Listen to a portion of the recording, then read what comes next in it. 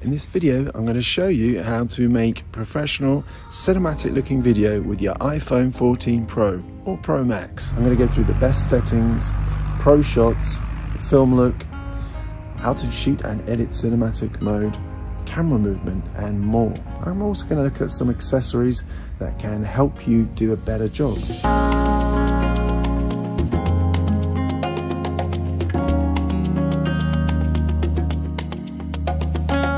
If you're getting shaky shots, you might find that you need to hold your iPhone a little bit differently. So instinctively, when we are shooting photos or videos, we tend to hold our iPhone at the corners with our fingers like this, but that's pretty unstable. And even with the iPhone's inbuilt stabilization, our shots can come out less than perfect. So my tip is to hold one hand flat against the back of the phone and your other fingers still as they were before. And now you're going to be much more in control of the shot. Another option is to get some kind of grip or rig or cage with handles, and that gives you a better grip for your iPhone. And also you can add other things like lenses, filters, lights, microphones, and that kind of stuff. So this one is by Freewell, and it comes in two main parts. First, there's a case, which has bayonet and magnetic mounting options for filters and lenses.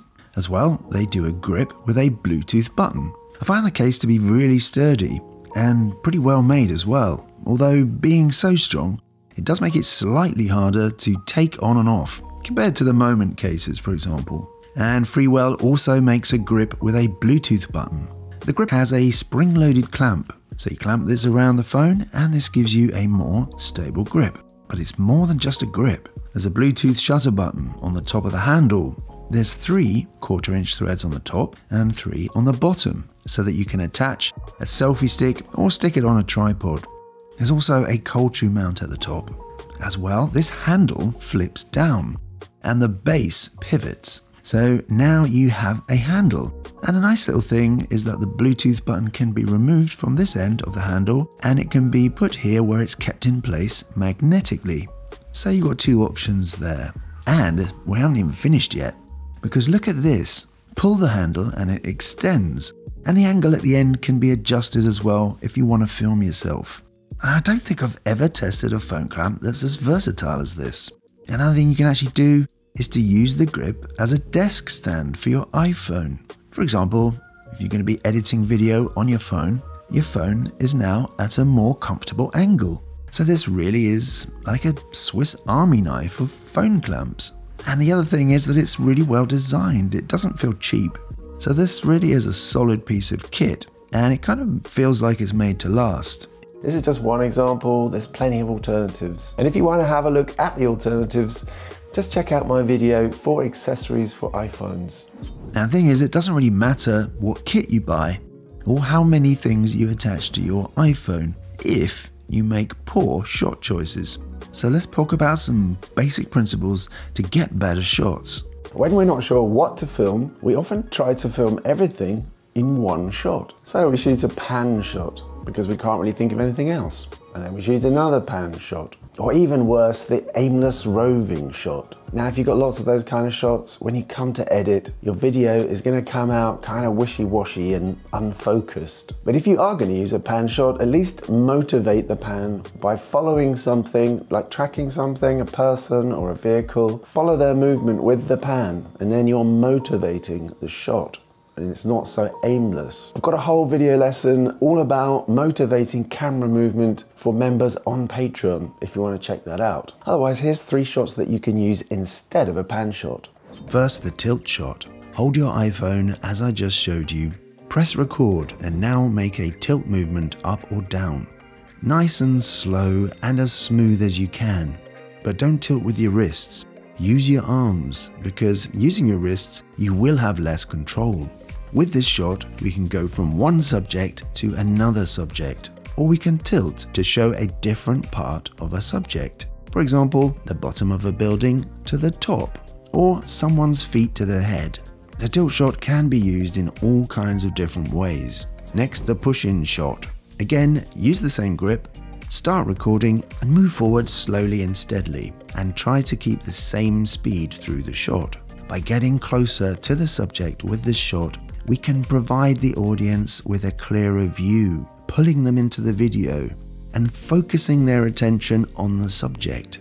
It also adds some visual interest compared to just an ordinary static shot. So here's a little trick. By reversing the shot and adding a zoom in effect during the editing, you can create a Dolly-Zoom effect. Again, it just gives the shot more visual interest. And finally, let's try a parallax shot. Using the same camera grip, we will circle around the subject to create the parallax effect, in which the background appears to move faster than the foreground. In contrast to the previous flat images, this shot provides a more dynamic and three-dimensional view of the subject. Start recording and move slowly and steadily in a kind of arc around your subject. You don't need to go the full 360 degrees. The camera settings for your iPhone 14 Pro or Pro Max are going to vary depending on the type of video you're shooting, the desired appearance, as well as your personal shooting preferences. However, there may be certain settings which you're not clear about or you're just not familiar with them. So here are a few important ones to think about. Open Settings, Open Camera, and then Preserve Settings. Here you can choose which settings you want the camera to return to when you open the app. Otherwise the phone will reset every time. The two important ones for me are camera mode, so it doesn't default back to photo mode each time, and macro control. Because personally I want control over the camera that I'm using, including the macro camera. Back in camera settings there's a macro control. With this off, the camera app will automatically switch to macro using the ultra-wide camera when it detects that the camera is very close to an object. As I move the camera closer, you can see a jump as the camera switches. Personally, I prefer to decide when the macro camera activates. So back in settings, I switch macro control on. And now when the camera gets close to an object, a button appears which you can tap to switch on and off. If this is yellow, it will switch automatically to macro. If this is grey, then it's not going to change until you tap it. Now go back into formats. Here I always use high efficiency so that I get smaller files. However, be aware this does mean that your photos will come out as HEIF instead of the much more user-friendly JPEG. Unfortunately, Apple doesn't allow you to choose HEVC video and JPEG photos at the same time. Go into Record Video settings and choose the combination you will use most frequently. This means you'll always get this as your default when you open the camera app. Choose 4K and 24 frames per second if you're working towards the movie look. Below that, you can show PAL format if you need to shoot in 25 frames per second for some reason, because this might help you if you're filming in a country with 50 Hz electricity and you're getting some artificial light flickering. Otherwise, just leave it off. Below that, we have enhanced stabilization. If you switch this on, you will get more stable footage, but the image is going to be cropped in slightly. In other words, this is the digital stabilization switch. If you switch it off, you'll just get the optical stabilization, but with slightly higher quality images. Next is Action Mode Lower Light. So Action Mode is the extra digital stabilization feature that came with the iPhone 14 Pro and Pro Max. So toggle this on if you want this to be less effective in low light situations, but with better quality images. Below that is Dolby Vision. This is actually usually on by default, and it can cause issues if you try to edit HDR video without actually understanding what you need to do. So toggle this off unless you know how to deal with Dolby Vision in post. Even if you don't want to export your final video in Dolby Vision, you can actually shoot in HDR and then do all your color grading before you then go ahead and export in regular SDR. So HDR is high dynamic range and SDR is standard dynamic range. So if you do this, you get 10-bit color, which has far greater color information than the normal 8-bit color. So it's really useful for color work in post. The reason that we don't usually export Dolby Vision is because it can cause viewing issues for people who don't have compatible monitors. So if you're uploading to social media, YouTube supports Dolby Vision, but not many other platforms do. Next one down is Auto FPS. So that stands for auto frames per second. Now some people get confused and mix this up with variable frame rate, which is actually something else. So I go into more detail about all this technical stuff in my members lessons on Patreon. But all you need to know right now is that if you have this on, your iPhone starts choosing your frame rate for you depending on the light conditions. And as you may have guessed, I don't really like that, which is why I switched this off. Finally, at the bottom of this list is lock camera, which I have switched on. Again, this stops my iPhone doing things I don't want it to do. And in this case, that is automatically switching cameras in the middle of a take. So again, like with most auto settings, things changing during a shot usually look a bit messy, unless you're doing it deliberately.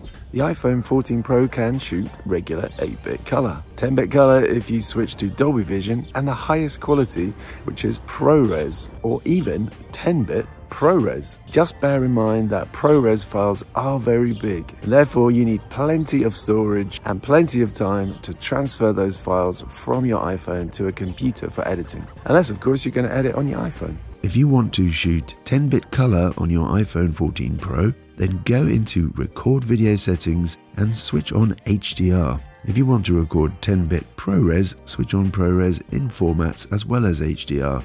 Then when you come to edit this HDR footage, you will need to set your editing software to the correct color space. So if speed is important to you and you're happy just making some small adjustments to the color of your video, then you can stick with 8-bit color. So personally, I shoot everything in 8-bit color in 4K resolution. And for me, shooting in 4K is more important than shooting in 10-bit Dolby Vision or in ProRes. But is there a real advantage to shooting in a high quality video format? How about using an app to shoot log footage with your iPhone? Well, you might want to consider these formats if you're thinking about achieving the film look, for example. These days there are some really cool options for getting the film look. But before you start thinking about shooting in log or 10-bit color, there are some basic settings which can help you make your digital video look more like film. The thing is that pretty much every movie shot in the last 100 years or so was shot and played back at 24 frames per second. So if you want the film look, the first thing to do is just to set your frame rate at 24 frames per second. Now this is actually very simple to do with an iPhone. Just tap in the corner here until it says 24 frames per second. Another attribute connected to film is a slow shutter speed. Old movie cameras were generally set to shoot at 24 frames per second and 1/48 of a second shutter speed. This shutter speed stops your video looking too harsh by allowing motion to cause the image to blur. When we're taking photos, we usually want to avoid this kind of blur, but when we're shooting video, we actually usually want this blur.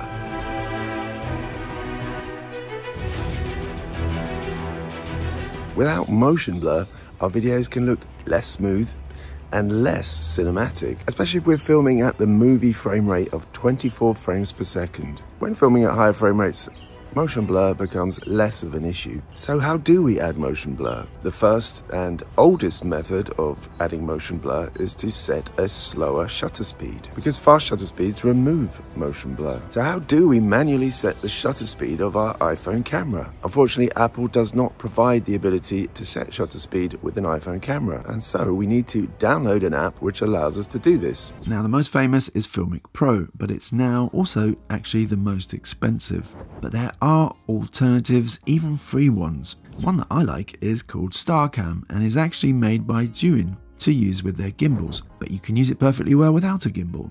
I actually just love the simplicity of this app. You simply tap the setting bottom left, which is the shutter speed, and then switch it to manual. Swipe the slider to set shutter speed. And you know, the truth is that anything under 1/100th is gonna look fine. So that's how to set shutter speed. But what do you do if you bring your shutter speed so that it's down below 1/100th of a second and now parts of the image are overexposed? Well, one option is to use what's known as an ND filter. So if you're outside and it's too bright, what do?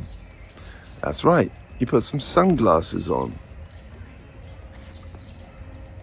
And there are actually sunglasses for cameras called neutral density filters, or ND filters for short. They come in different strengths measured in stops. In photography terms, one stop is equivalent to a doubling or halving of the amount of light.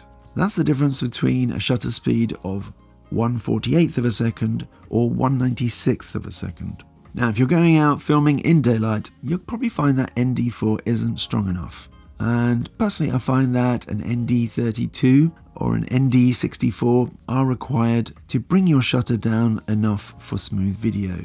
And actually, you can use ND filters to slow your shutter speed even if you aren't manually controlling your shutter speed with an app. Because by reducing the light hitting the sensor, you actually force the iPhone to adjust shutter speed, and I promise you that you will get smoother, more filmic looking footage. The Freewell case I showed you earlier allows you to mount their ND filters, and this is one of the best systems I've tried. So the ND filters attach magnetically, and that makes them pretty easy to mount. So this is their variable ND filter.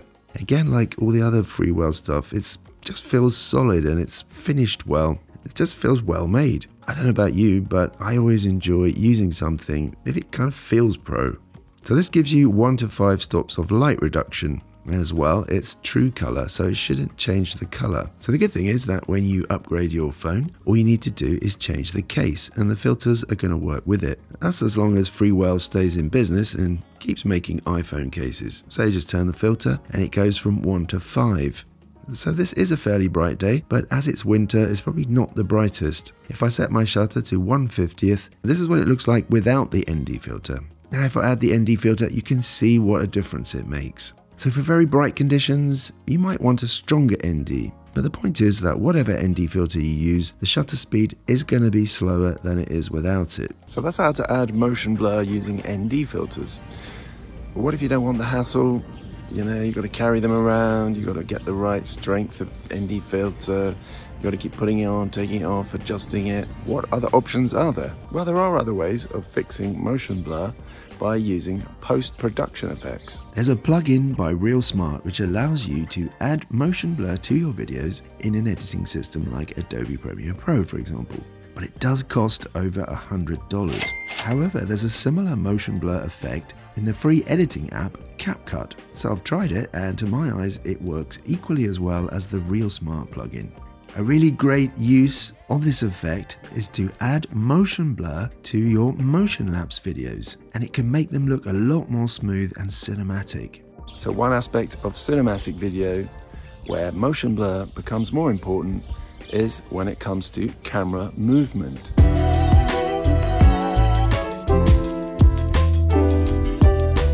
A lot of people talk about the inbuilt stabilization of the camera being a gimbal killer. That's because I suspect that they don't really understand what a gimbal is actually for. A gimbal doesn't just stabilize your camera, it allows you to capture really cool cinematic camera movements that you just can't get holding the phone in your hand. And believe me, I have tried. Simple camera movement is doable, just holding the iPhone in your hands, but if you want to do anything more complicated, then I find that a gimbal is pretty much essential. For example, this low tracking shot was captured using a DJI Osmo Mobile 6. By using the extending handle, we can get this low angle with smooth camera movement at the same time. And this is a shot I captured using the Zhiyun Smooth 5 with a monopod added to extend the handle. I was able to swoop around and then up in an arc.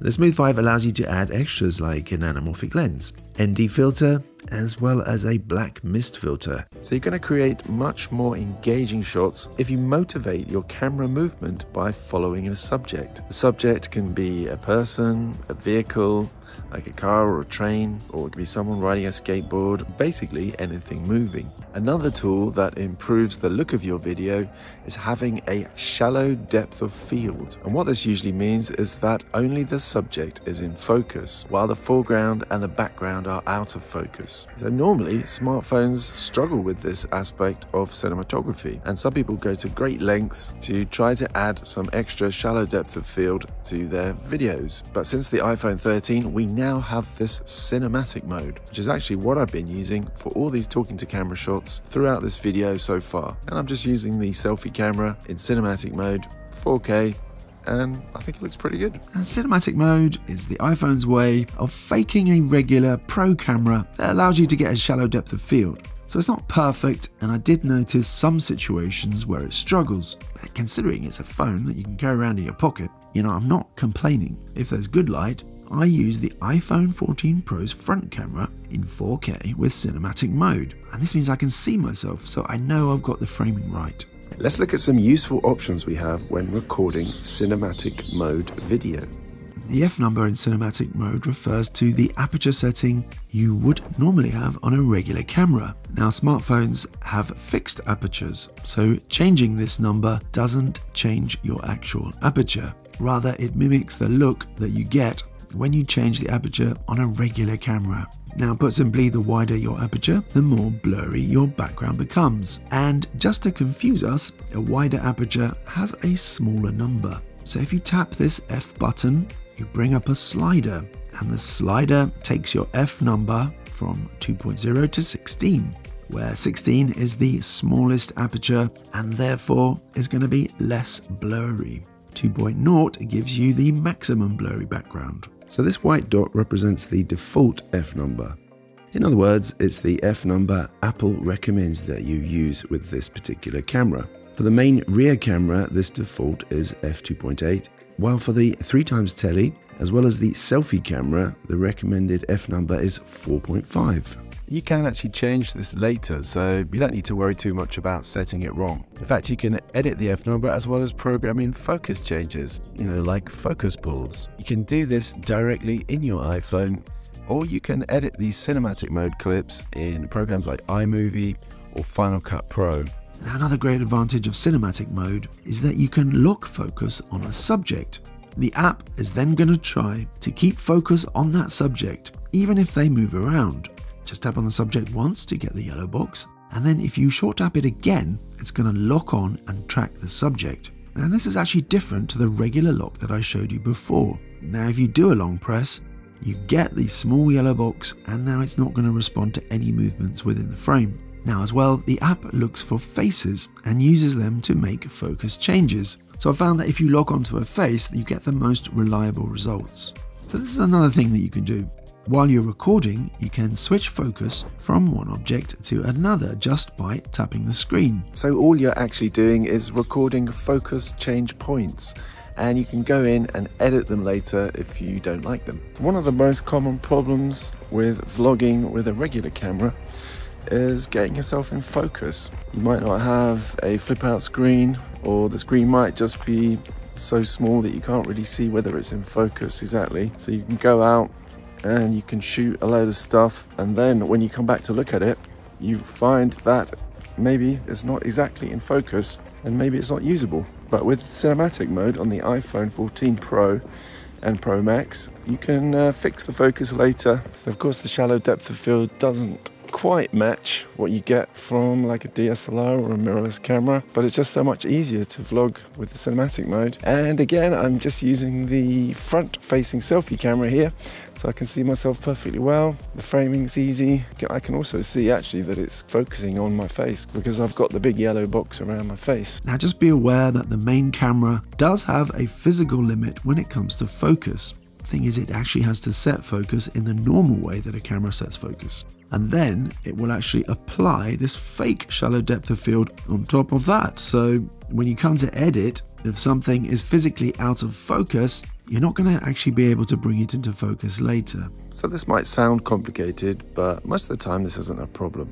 But I do think you'll understand better when I explain how to edit cinematic mode video. Open the video that you want to edit in the Photos app and tap Edit. You will now see the regular edit screen, but with this extra line of dots. And this line of dots represents the focus control. So let's call this the focus timeline.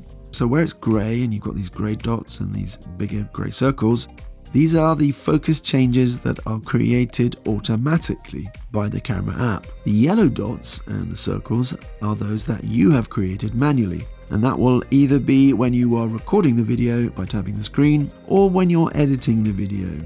So now you can play the video, or you can slide the white bar to the point where you want to change focus. So if you want the focus to be somewhere else or on someone else, just tap that position on the screen. So a yellow square appears, and it looks different depending on whether you're tapping on a subject or just some background detail. Regardless of that, you're going to get a yellow circle appearing on the focus timeline.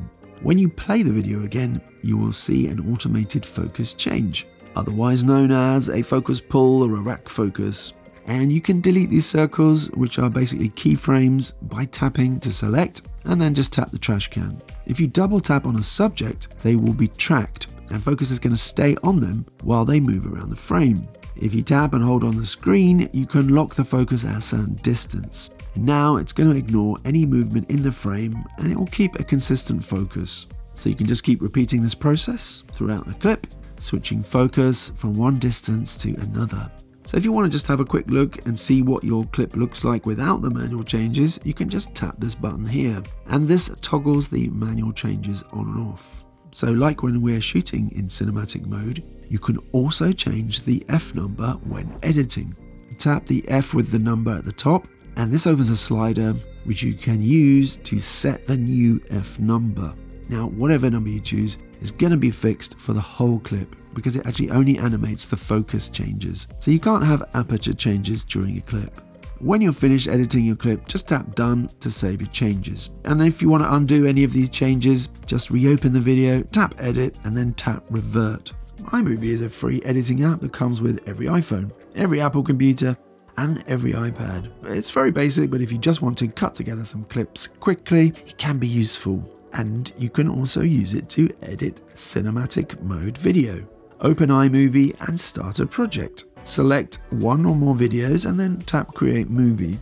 If the clip was shot in cinematic mode, you will see this symbol in the top left corner of the clip on the timeline. So when you tap on a clip to edit it, you're going to see that same symbol at the bottom. So tap that symbol and you now have the same controls that we saw earlier when editing in the Photos app. Here I'm using iMovie on my iPhone and it works exactly the same way as I described before. In fact, cinematic mode can be edited using 3 different programs. iMovie, as I just talked about, Final Cut Pro, and Motion. And Motion is like Apple's version of After Effects. If you're using AirDrop, which I do, if you simply share your cinematic mode video to another device, your iPhone will first render the cinematic mode effect. This will mean the blurry background effect is now baked in, and you won't be able to edit focus changes or the F number. So this is how you share your cinematic mode videos via AirDrop so that they can still be edited. Select all your cinematic mode clips, tap the share button. Now tap options and toggle on all photos data. This means it won't render out the blurry background before sending. Instead, it will keep all the information for use in iMovie, Final Cut Pro or Motion. On your computer, you will now get a folder containing the video clips. In the folder, locate the MOV file that does not begin with img_e, then import it into your editing program. To import your cinematic mode files into a project, choose File, Import Media, then locate the file or files which do not have the E in the name of the file, as I explained in the previous section. You can also right-click here and import that way. So I'm just going to choose this one file. Now, when I drop this clip onto the timeline and select it, I get this cinematic option on the right with the other clip settings. And if I click to fill that check in, I now get the cinematic mode controls. So we get this slider, which we can use to change the F number. As I use the front camera, it's currently set to the default f4.5. But if I slide this to the left and right, you can see the amount of background blur changing. Above the slider, you'll find this icon, which is the cinematic mode icon. And you can click this to toggle cinematic mode on and off. And when it's on, you will see this yellow box around whatever object was focused on when filming. In this case, it's my face. And this cinematic mode button is also below the preview window. To open the cinematic editor on the timeline, right-click the clip and select Show Cinematic Editor from the list. We now get that row of grey dots that we saw previously. And if you've made any manual focus changes when recording, you're going to see those here as yellow dots. So I didn't actually do that when I was recording this clip. So I'll just click on the background here to make a manual focus change. The focus switches to the background and you can see the yellow dots appear, with the big yellow dot being the point at which the focus changes. So this big yellow dot is basically a keyframe. To delete a keyframe, click on it and then just choose delete. If I move the timeline along, I can click on my face to set another focus change point. And now you can see that I have 2 big yellow dots. And if I play the video, you will now see the focus change from my face to the background and then back again. And it changes nice and smoothly like a focus pull should. Apart from setting a focus change, you can also lock focus onto a subject. So at the moment, the yellow frame is around my face, which means cinematic mode is focusing on it. If I click on my face again, I get a full square and a message which says AF autofocus tracking lock. So the clip is now going to use the tracking information that it recorded when it recorded the video to keep focus on me. Well, that is until another manual focus change tells it to do something else. So this is going to be useful if you have more than one subject in the frame and the clip switches automatically to another subject. Because if you'd rather that the focus stayed on one subject, use the tracking lock to tell the clip which subject to stay focused on. So when you move your mouse over the image in the preview window, you might see some light grey squares appear. And these are placed around suggested objects to focus on. In this case, there are 2 squares, and at the moment my face is out of focus. But if I click anywhere within either of these grey squares, it will add a focus change, moving from the background to my face. And if I click again, it will start tracking. But what if I want to focus on a point in the background that happens to be within this big grey square? Because if I click on the background, it will just focus on me and not the background. So I need to click outside of the grey square, and now it will focus on the background. So this small yellow square with the target lines means that the focus is going to be locked at a certain distance. And again, until another big yellow keyframe tells it to do something else. There are some downsides to cinematic mode. As I said, it can have a slightly fake look, especially if you do set the background to be very blurry. If you go for something a bit more subtle, it can look more convincing. And I also found that sometimes the app struggles to work out what is what. For example, when I was filming in the snow, you can see that it doesn't quite map out the edges correctly. And another time I was filming for a YouTube tutorial, and it actually blurred out the screen of my phone as if it was the background. So that wasn't really usable. And another problem that I haven't actually seen anyone else mention is that I found that your iPhone needs to process the footage before sharing it. So in my workflow, I shoot my 2 camera stuff and then I send it from my phone to my laptop to be edited. Before editing, in normal software, you need to actually render this focus effect, and this actually takes time, especially if you shoot video in 4K. It's not a deal breaker, but it does mean there's some extra waiting time. That said, if you're editing in Final Cut Pro or iMovie, you can bring it straight in and the effect will be rendered when you export from Final Cut Pro instead. Another downside is that you have less camera options. There's no ultra-wide or 2x tele in cinematic mode. And as well, you can't switch between cameras when recording, as you can in regular video mode. These are what's known as anamorphic lenses, and they were first used in cinema in the middle of the last century as a way to make movies look different from TV. You know, they needed a reason to get people out of their living rooms and to come to a movie theatre. In short, they decided to make movies wider. And to do that, they used a lens which squashes the image in at the sides, and which would then be stretched out again by a conversion lens mounted on the projector. It was kind of the 1950s version of IMAX 3D. But later on, anamorphic lenses became cool. Filmmakers fell in love with the character the lenses added to their movies. And that's really what you have to remember when you use one of these lenses. You're not just getting a wider view, you're adding character. For example, the distinctive long, straight lens flares. The lenses also add some chromatic aberrations and perhaps a little bit of softness. So there's 2 types of anamorphic conversion lenses available for smartphones. The more common, 1.33 times, which is like CinemaScope, and the ultra Panavision style 1.55 times anamorphic. 1.33 times gives a 2.39 to 1 aspect ratio and has been used in cinema far more than the 1.55 times, which gives a 2.76 to 1 aspect ratio. In fact, Ultra Panavision 70mm film was briefly used in the 1950s and 60s before falling out of use, until Quentin Tarantino used it for his movie The Hateful Eight. So this is one by Freewell. It's called Cinematic Blue 1.55 times, which means it creates these blue light flares, and it has a very long aspect ratio. The lens comes in a pouch and it's you know, well built, just like everything else seems to be by Freewell. And you also get a series of filters for the lens. There's ND8, ND16, ND32, ND64, and there's also a basic UV filter. Oh, and the tiniest lens cloth that you've ever seen. So which one should we use? And can we mix these ratios? Well, the 1.55 times is very wide, and for that reason it's rarely used in cinema. And anybody watching your video is going to get these big wide black bars at the top and the bottom. In the right place it can look really cool. As well, it's kind of fun playing it being Quentin Tarantino, isn't it? On the other hand, the 1.33 times is more easy to use. And I've seen documentaries where they do actually mix the 2.39:1 aspect ratio with regular 16:9 footage. So it's got its own style. It's very much a creative choice. So just have fun with it, because really there isn't any rules in movie making. Well, at least my only rule is that if it looks good, then it is good. One question I've been asked is, does cinematic mode work with an anamorphic lens?